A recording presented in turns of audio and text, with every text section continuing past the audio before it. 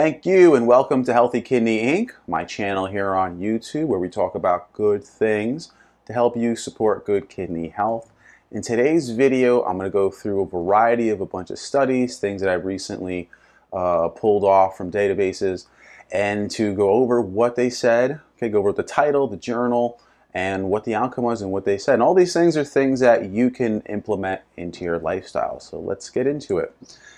This is from the Clinical Nutrition ESPEN Journal, the Clinical Nutrition ESPEN Journal, April 2022.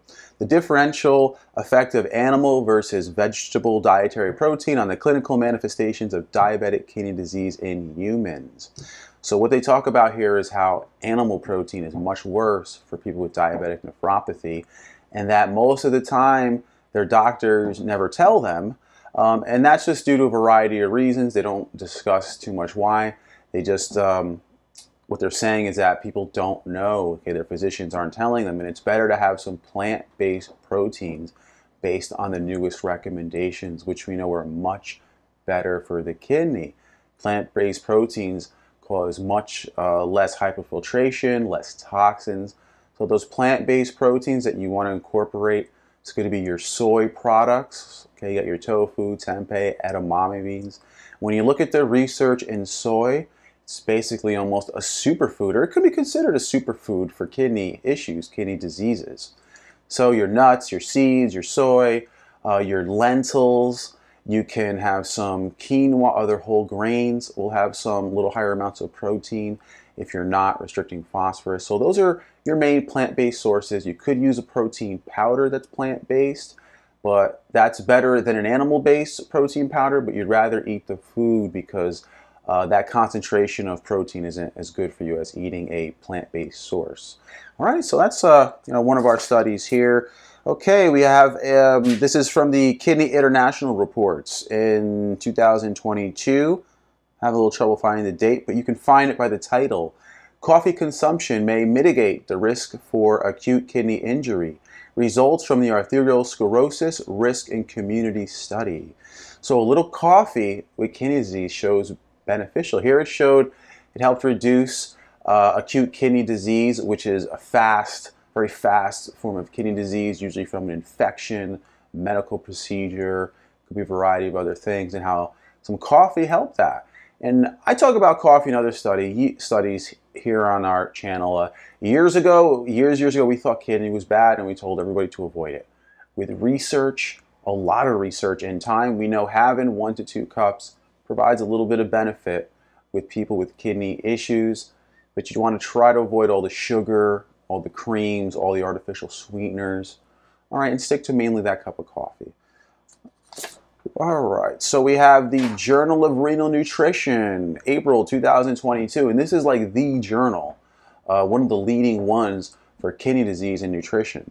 So currently available handouts for low phosphorus diets and chronic kidney disease continue to restrict plant proteins and minimally processed dairy products. So what they're talking about is that how most doctors are still giving out old recommendations. We don't worry about plant proteins anymore. We know that they're exceptionally good for the kidney. Minimally processed dairy, we know that small amounts of dairy may be okay, but generally with kidney disease, we want to avoid that. All right. So that's just some information from here. Journal of Toxins, May 2022, the role of dietary fiber and gut microbiome modulation in progression of chronic kidney disease. So they're just summarizing evidence here on how important fiber is, in the diet of someone with kidney disease, because your gut, a lot of those kidney toxins, that's where they end up and that's where they're also created. Okay, so you want to have a good gut health through having lots of fiber, probiotics, prebiotics. Okay, prebiotics can also be a supplemental fiber, really important for the kidneys. We talk so much about it, and this is becoming a recurring theme that's constantly being published in the research over and over and over and over. So anything that I'm talking about here, we have more videos on our website, more videos on our channel, just getting more into length of each of these. Okay, so comparative study to evaluate the effect of a low-protein diet supplementation with taurine and N-acetylcysteine Then a low-protein diet with N-acetylcysteine and pyridoxamine dihydrochloride and preventing the progression of chronic renal failure in patients with non-diabetic kidney disease. Comparative study to evaluate effective low-protein diets. That's from the Journal of the Association of Physicians in India, May 2022. A low-protein diet, okay, they recommend here, was very helpful with kidney disease, and they gave some supplements along with it. N-acetylcysteine or N-acetylcysteine. We have a whole video on our website, also on our channel here, that talks about how good that is for you with kidney issues, how it could be beneficial. What they found here is that people who took the NAC with the pyridoxamine dihydrochloride got the best benefits and improvement. Unfortunately, in the United States, pyridoxamine hydrochloride is no longer available. It's a form of B6. It's not available here in the US anymore. You can get it in other countries. But regardless, a low-protein diet, if you decide you want to try that, take an N-acetylcysteine, cysteine, NAC can really help. And we have another video about that. All right, that looks like that's it for today.